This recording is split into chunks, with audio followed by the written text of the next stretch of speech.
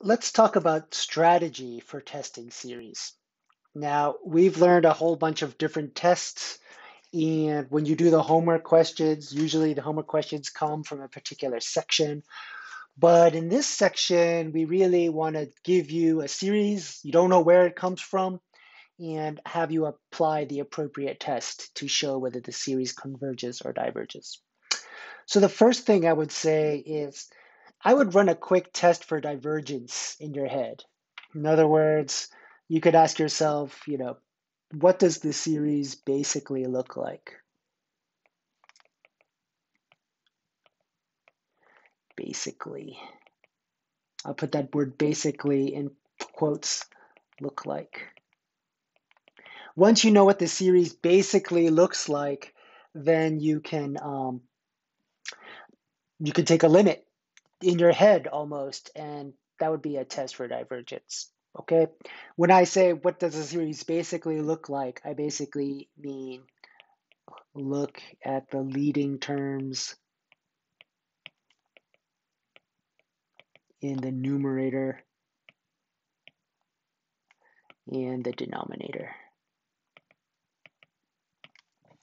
All right, that's the test for divergence. So um, when you get a good feel for limits, you get a good feel for what a series basically looks like.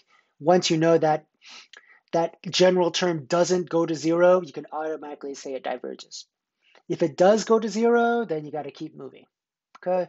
So the second thing would be is to determine if it's one of the common series that you understand well.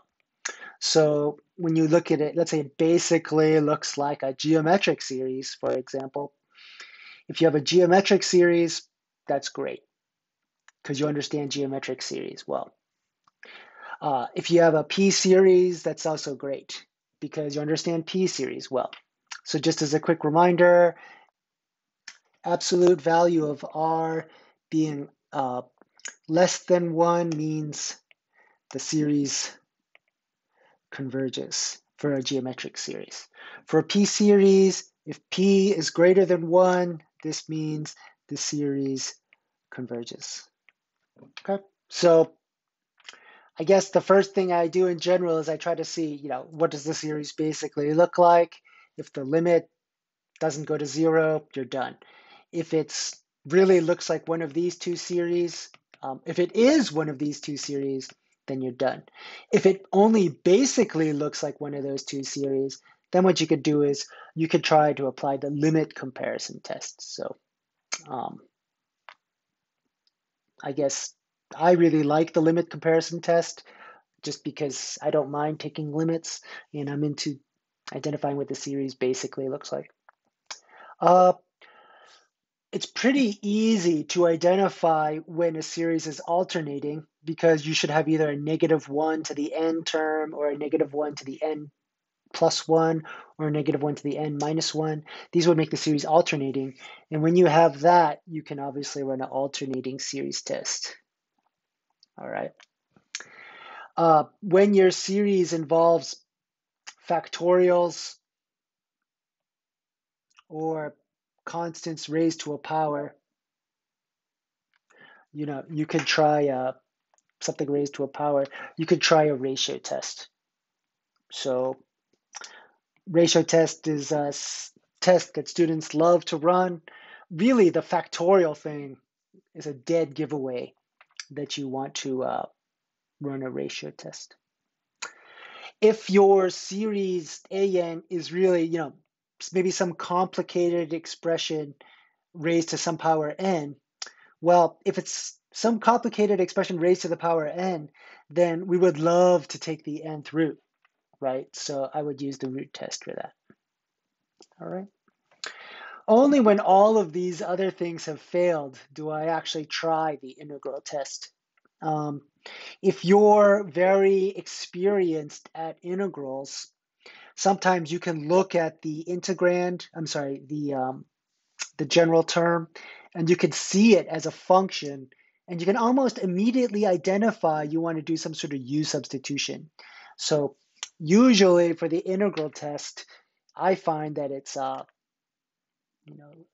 look for the obvious U substitution. Um, so I don't know, that's something that really only comes with repeated practice, that you can just look at something and immediately tell that you need a U substitution. So hopefully your integration skills are at that level where you could just look at something and tell. All right. Sometimes a series is tricky. It doesn't seem to fit any of these other tests. In that situation, a lot of times I like to try to run a comparison test.